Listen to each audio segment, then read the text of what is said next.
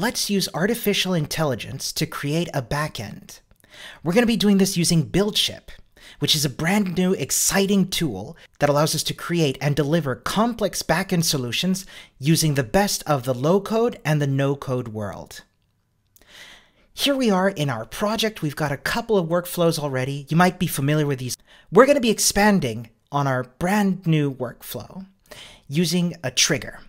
And we've got lots of ways to use triggers. We can have a REST API call, a Telegram bot, a cron job, or even Stripe webhooks. But we're going to stick with a REST API call. What we're going to do is have an API where we can give it, through a search parameter, a GitHub username, and it's going to return to us the latest 10 repositories only with their name, URL, and number of stars. And we're going to write little to no code for this. It's going to be really exciting. Fab. So we've got our REST API call. Now we're going to have our first node added. And in other videos, we've used different types of returns and processing, or even integrations with existing services. But for this video, we're going to generate this entirely with AI.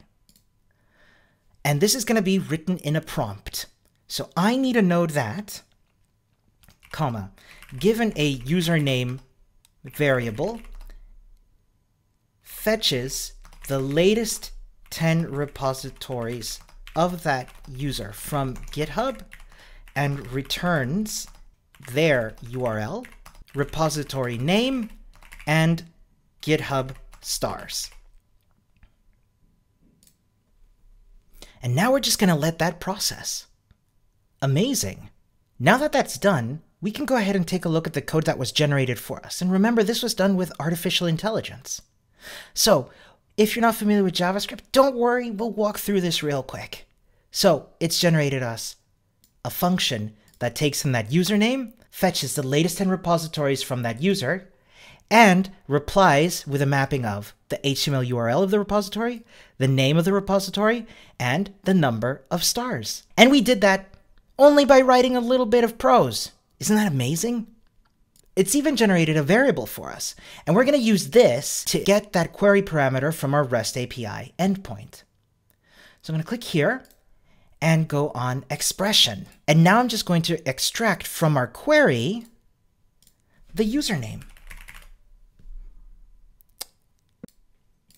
Amazing. So we're almost done. We've got our API node. We've got our fetch request, again, generated with AI. What we're going to do next is have a return node that returns with a 200. Of course, we want to know that everything worked. And we're going to have the value come from the GitHub repositories node.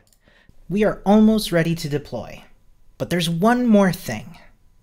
You can see here I've got a couple of workflows. And just having this come from the main root path doesn't make so much sense anymore. How about we call this one repo?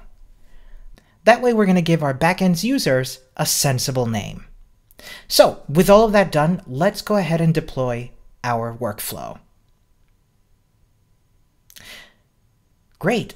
Now that that's deployed, let's copy our URL and stick that into our browser, with the username set to be FreeCodeCamp, one of my favorite accounts. And there we have it, some JSON with the URL, the name, and the number of GitHub stars for FreeCodeCamp's latest 10 repositories. And once again, you can see we're just scratching the surface of what's possible of using these prompts to create our nodes. And I didn't even have to parse the GitHub API. I just trusted BuildShip to build this for me. Tune in next time where we'll build other kinds of backend solutions. Bye for now.